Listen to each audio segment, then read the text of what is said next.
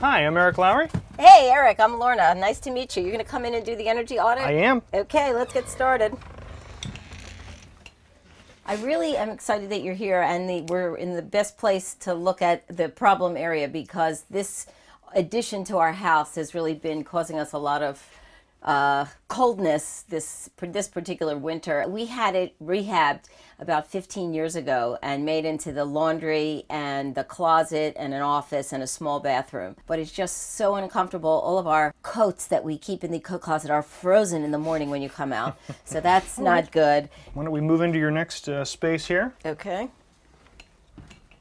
The windows in the house were replaced. They were originally steel casement, and we had these replaced about 15, 17 years ago. They have leaked the argon, and they're now reduced in terms of their insulation. Yeah, more than likely you've lost some of that. I think the argon is kind of the key factor there. Right.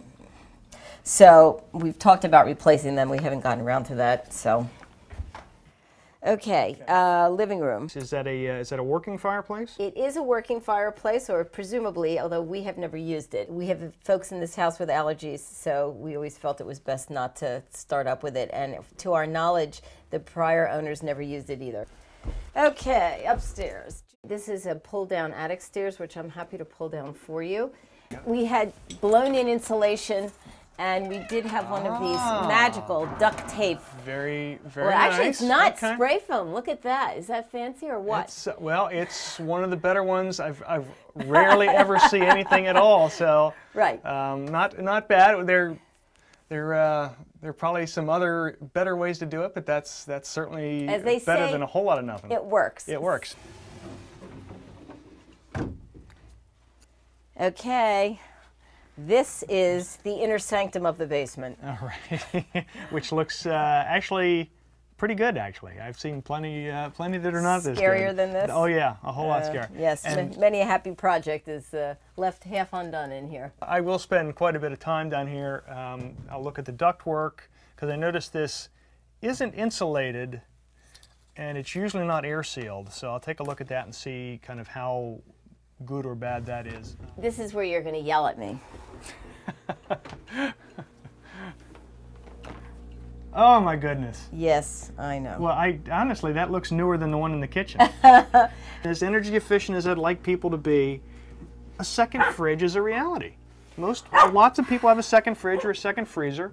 You know, we have to live our lives. If you don't need this all the time, keep it filled with jugs of water. Take the old orange juice jug and fill it up with water. Keep things in it. That way the fridge will work more efficiently. Okay. Even though it's an older fridge. Yeah. Okay. I'm open-minded. Essentially, this is just a giant fan. And in a minute, I'm going to turn this fan on and I'm going to depressurize the house. And that's going to accentuate all the air leaks.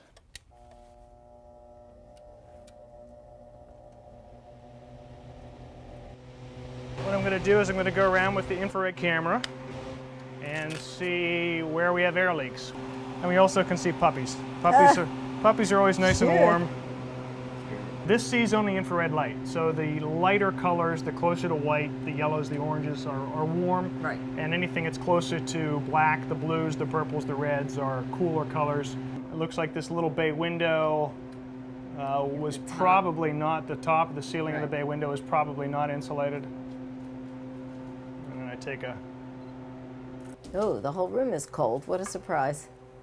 Like the surface of the wall right there above the door is 45 degrees. Over the door is probably not insulated, which, is normal because there wouldn't be any space for insulation there. Certainly parts of that wall are not very well insulated.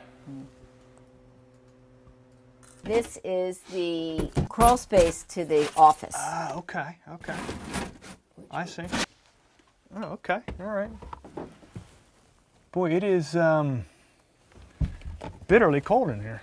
There's lots of gaps in insulation, missing in some places. It's certainly not more than a couple of degrees warmer than the outside right now. And electric heat tape wrapped around the exposed water line. Spending money to warm back up the water so the pipes don't freeze. But I think we can offer some solutions to that. How do we make out here? Well, basically the house is probably in need of a little insulation and a little air sealing. The heating system looks great. It's relatively new, brand new basically. Do you have any sense about that office?